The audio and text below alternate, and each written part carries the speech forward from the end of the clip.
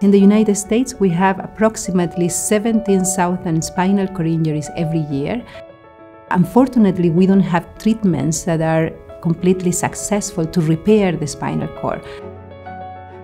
One of the goals in our laboratory is to develop therapies that can help the recovery of function of individuals who suffer from spinal cord injury. My name is Dr. Monica Perez. I'm the scientific chair of the Arms and Hands Lab. My name is Hangjin Jo. I'm a postdoc fellow working with Dr. Monica Perez at Arms and Hands Lab. So our goal was to understand if we could target those connections from the brain that are still available after the injury and try to maximize their activity. In this approach, we use transcranial magnetic stimulation over the primary motor cortex to activate corticospinal neurons.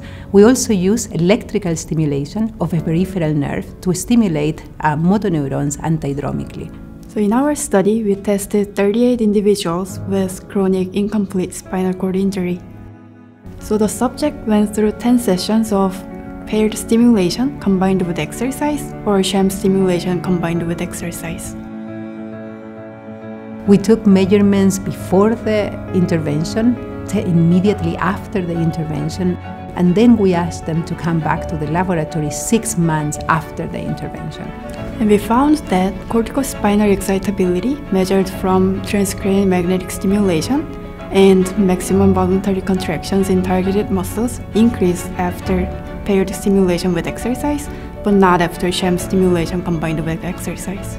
So individuals improve their walking speed after the stimulation combined with exercise. Also, individuals were able to grasp different objects in lesser amount of time. Paper, together with our previous evidence, provide the background for a large clinical trial that we're currently running at the Shirley Ryan AbilityLab. We apply the same principle as in this study in the current protocol, but we are applying it in multiple muscles. In this trial, we invite individuals with chronic, incomplete, and different levels of spinal cord injury to receive or participate in 40 sessions of exercise combined with physical rehabilitation. Exercise is the most common way of rehabilitation therapy that we use in our patients, not only with spinal cord injury, but with different motor disorders. This study is very important because it shows for the first time that we can use this type of plasticity in order to potentiate the effects of exercise rehabilitation. So we can use this tool to access pathways that are affected by the injury and make exercise more effective for rehabilitation. Our group is the only one using this approach to target the spinal cord in the US.